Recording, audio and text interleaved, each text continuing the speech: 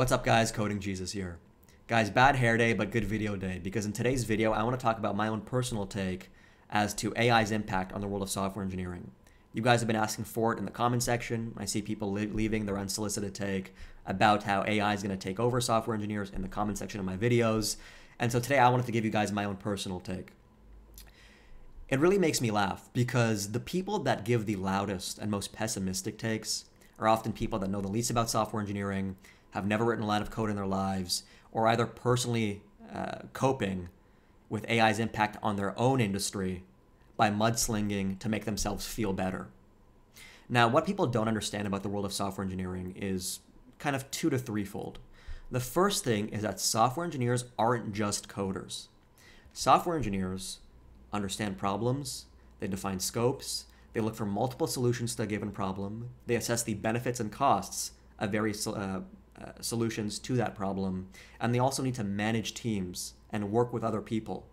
That sort of human level of innovation, ingenuity, creativity are all things that we haven't seen AI be able to perform. Yes, I've seen AI perform, here's a question, give me the answer. Great, Stack Overflow can do that too. Yes, I've seen videos of AI building websites. Great. But what I haven't seen is the AI performing things like making moral and ethical decisions regarding product safety. I haven't seen AI been able to consider things like human freedom, privacy, and making those sorts of ethical considerations when it comes to building software. Neither have I seen AI be able to perform on the level required to build large-scale, distributed asynchronous systems that are more than just several thousand lines of code. Okay?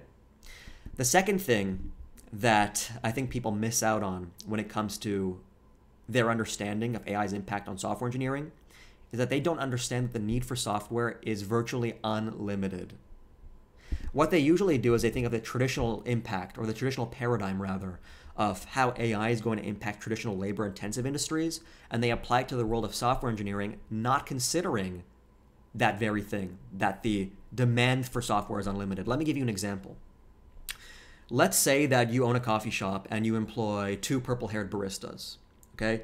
You know that your coffee shop sells 7 cups of coffee every hour on average, and you know that you employ 2 purple-haired baristas that can each produce 4 cups of coffee. Now, somebody comes up to you and says, I have this new shiny machine that can increase the productivity of each barista such that they can produce 8 cups of coffee instead of 4. You're going to say, well, great, I'm going to buy this machine. Over time, it's going to pay itself off because I need to hire 1 less barista. So you go ahead and fire one of the purple-haired baristas. Okay? People think of this and say, well, that makes sense, and it does make sense in the traditional labor-based industry. But what they don't consider is the fact that those 7 cups of coffee are constant. They aren't unlimited. The demand for software is virtually unlimited, such that even if a software engineer is made more productive, and even if the cost of producing software is cheaper, you're still going to need an ever more increasing amount of software engineers to be able to fulfill the increasing demand for software. We as software engineers have been using AI, and yet albeit more rudimentary versions of AI, for years. And despite this, the need for us and the need for more software has only continued to increase. Let me give you an example. We use IntelliSense in our IDEs to be able to autocomplete our code and even think steps ahead for what code we are going to write to allow us to autocomplete that code. We use static analyzers and linters like ReSharper for C#, for example, to be able to better structure our code. We use things like Clang format to be able to make sense of our code and style our code in a way that other people can understand better in a team-based environment. And so despite the fact that we've been using more rudimentary versions of AI, the need for us as software engineers has only continued to increase. I also kind of want to touch on my own personal, I guess you could say, story with AI. It's not much of a story. It's maybe a short story. But that is my use of ChatGPT at work. So I use ChatGPT to do very basic things for me. And this has kind of molded my opinion that ChatGPT and other forms of AI are not going to take over software engineering for not only the reason I just mentioned, but also due to the fact that they are more seen as assistants in the industry than software engineers.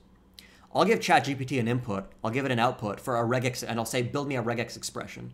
Here's an input string, here's an output string. Write whatever symbols, forward, backward lookups that you need to write in order to make my job easier.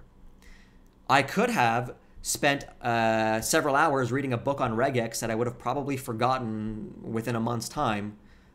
But I just decided to give ChatGPT that work because I'm not going to need to use regex very often. And when I need to, I just want to be quick, get in there, get out with what I need, and apply that to the code that I'm writing. And so I think that that's going to be what AI is going to be relegated to for the foreseeable future, a personal assistant for software engineers.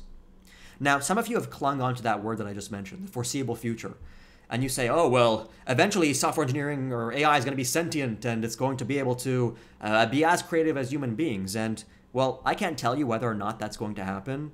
All I can say is by that time, this whole discussion as to whether or not it's going to take over software engineering is going to be irrelevant. Because not only will I be dead, you'll be dead, your kids will be dead, your kids will be dead. And by that time, if AI is competing on the levels of cognition and sentience and creativity and ingenuity that human beings are able to produce and think at, then your career is going to be the last of your concerns because you're going to be living in the movie iRobot.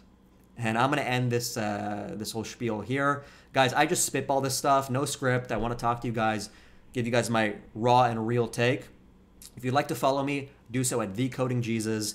If you'd like to book my time to speak to me one-on-one, you'd like mentorship, you'd like resume reviews, you'd like mock technical or behavioral interviews for software engineering or quantitative development, etc., Calendly link in the description box below, guys. And if you'd like to become a patron, patrons get this video early, up to weeks early, actually.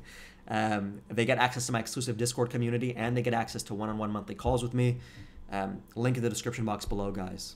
Thanks for watching this video. Hopefully it was able to kind of help you cut through a lot of the noise that's out there. Peace.